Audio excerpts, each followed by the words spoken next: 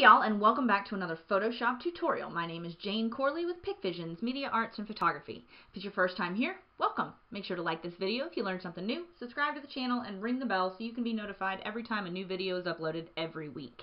In today's episode, we're going to be talking about the clone stamp tool, everything you need to know to get started off with the clone stamp. I'm going to go in depth as possible, but I am going to keep this kind of short because the clone stamp tool is a really great tool, and it's actually really easy to work with once you get the hang of it. So let's jump right in. Before we do any edits on this photo, of course, as always, I like to drag down a copy of my background layer. So I have a negative for my background and then a background copy, and I will use this as my live layer and work on this layer so that I have my negative preserved. First things first, clone stamp can be found over here underneath the brush icon. It does have a drop-down menu, clone stamp and pattern stamp. So you see over here, the hotkey command is S as in Sierra. Just hit S on your keyboard and you will be able to use the clone stamp.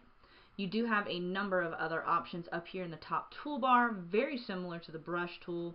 You can load or manipulate presets. If you put them in there, you can change the size of your clone stamp brush mark, the size as well as the hardness, and you can pick awesome patterns to stamp and just use it very similar to a brush tool. We'll leave it on the airbrush tool for the time being. You can also change the mode, change your blending options, and your opacity, of course, very similar to the brush tool. You just have the slider, or you can just hit your enter or return key and change it in live action with typing it in with your number pad. You also have a flow option, and you have multiple layer options that you can sample from. We'll get into that in just a moment. Another thing to note is if you are wanting to make some adjustments with the clone stamp, I would suggest having the clone source over here in your history preset preview panel just to have as many options with your clone stamp as possible. The only one I would really worry about at this point in time would be the flip horizontal or flip vertical icons here. So if you wanted to make a clone stamp from this area over here and you wanted to print the mirror image over here to put it on top of this finger that got into the frame, you could do that with the flip horizontal. Same way as if you wanted to put an upside down turtle beside his turtle, you could do the vertical and do a clone stamp of him right next to him and you would make an upside down turtle. Along with the clone source panel over here, you can also manipulate your brush presets within the clone stamp. So you can change the shape dynamics, you can do the scattering, the texture, the dual brush or dual stamp in this case, and all these other options that we went through in our brush tutorial. If you have any questions about the brush, please refer back to that video. So now that we have all the basics of what you will need to have for the clone stamp tool, we're going to go ahead and jump right into it. As you see, my cursor is very small. I can use my bracket tool to the right to make it larger and bracket tool to the left to make it smaller if I wanted to have a larger or smaller clone stamp size, or I can come up to my brush window up here and change the size to however large I would like it, but even its max is a little aggressive, so it goes up really quick and it goes down really quick when you get larger and smaller, so I just prefer to use the bracket key. It's a lot easier to manage. Alright, so how to use the clone stamp tool.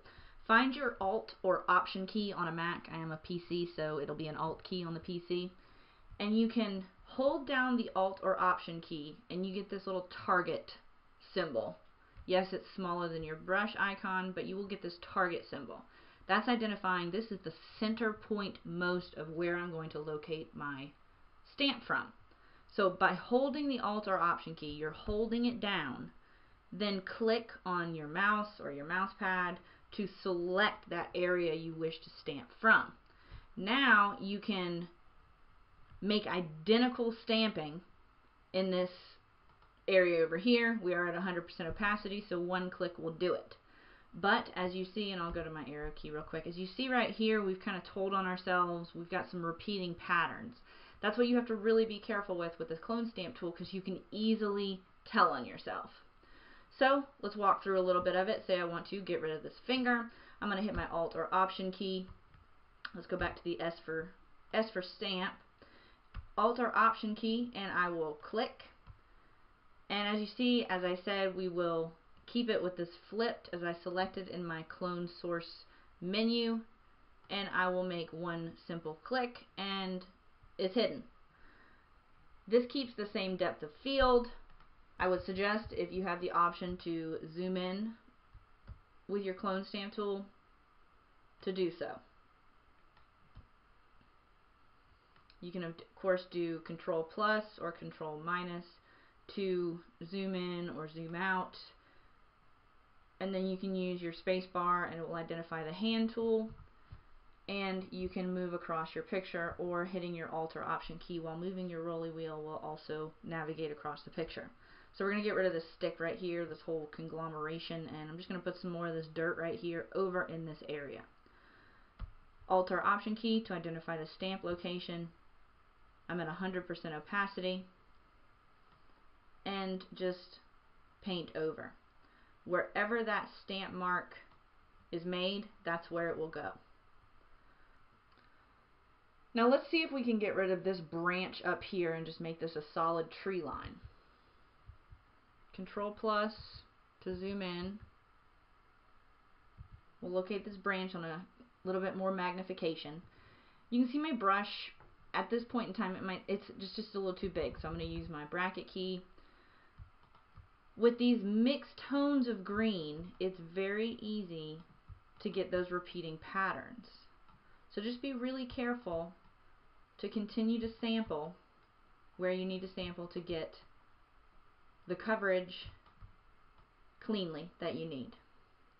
Now you see this little plus mark that comes over my stamp location.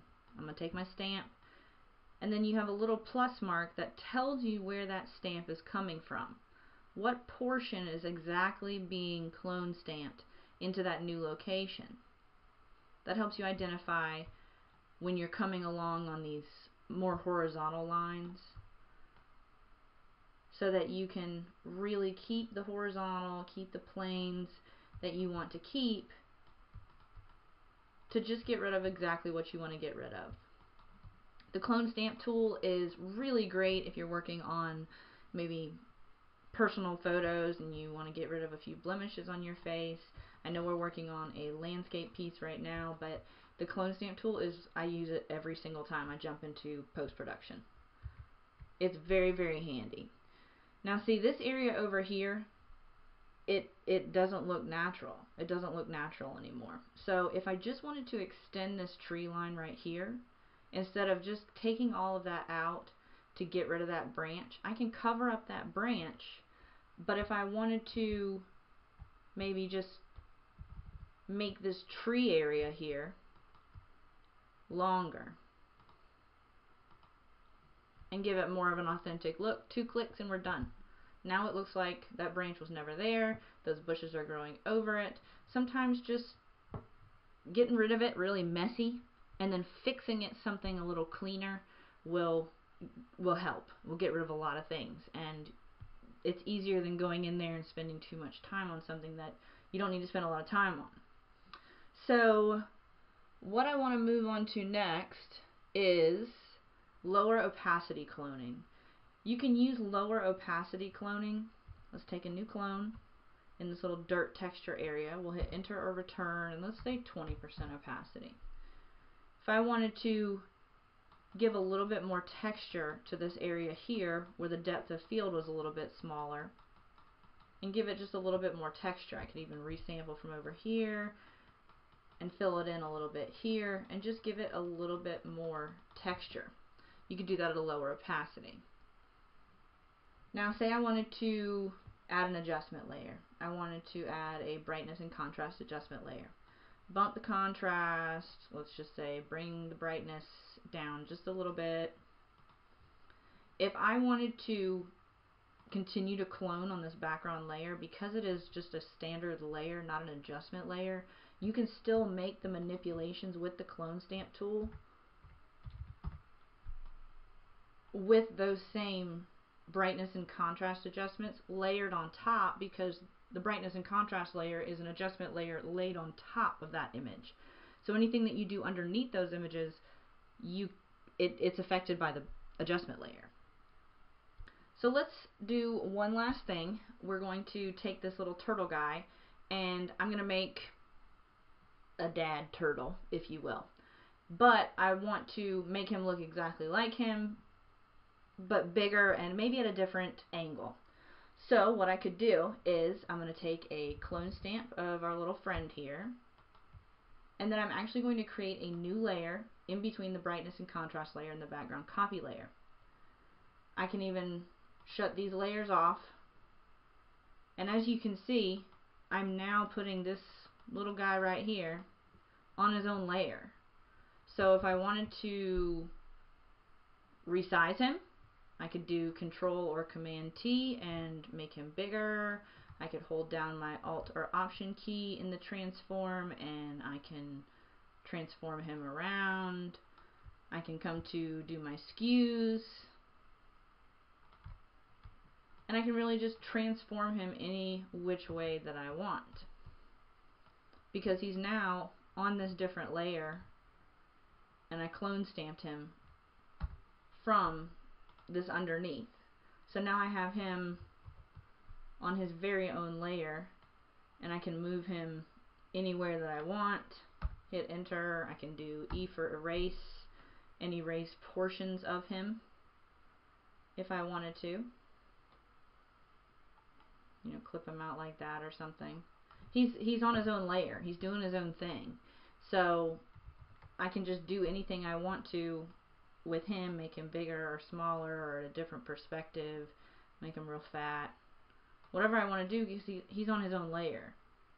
So I'm going to go ahead and get rid of this guy here, so we have a clear background.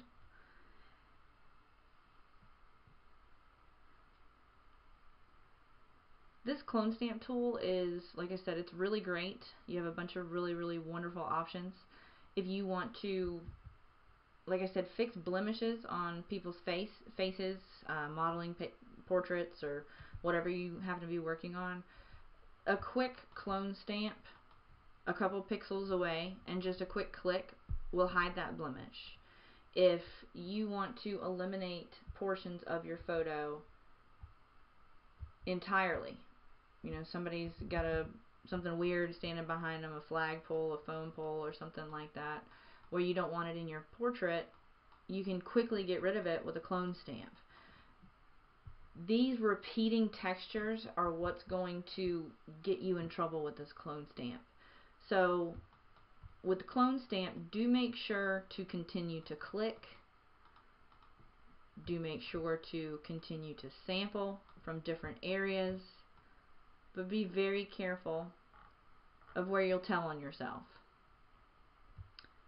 I primarily do 90% of my clone stamping when I'm working on restorations, just because you gotta have it. Dust and scratches, different things that are on people's faces, on their clothing, in the background, you know, just doing whatever you can do to make that photo look more authentic. But as we can see, the clone stamp gets really easy to go overboard with. So don't go overboard. Fix what you need to fix. Don't fake where you don't need to fake. And be very careful about where you clone stamp from, how often you clone stamp, and the adjustments that you choose to make, and make sure to continue to be believable, because you don't want your pictures to end up looking like this. I hope this video was helpful. Please leave any comments or questions in the comment section below, and I hope you've enjoyed this video. I hope it was informative. I hope we covered everything, and I look forward to seeing you guys in the next video, where we talk about the 3 best ways to achieve shadows, highlights, and midtones in your post-production process. So tune in next Monday when we talk about that. And if you guys have any other tips or tricks for your fellow post-production artists on how to use a clone stamp tool, different techniques and tricks, I would love to hear them. I love to learn each and every day. Do make sure to like this video if you did learn something new. Subscribe to the channel if you haven't done so already, and make sure to share and subscribe and all that good stuff. And until next Monday, y'all have a great week, and I will see you next time. Bye, y'all.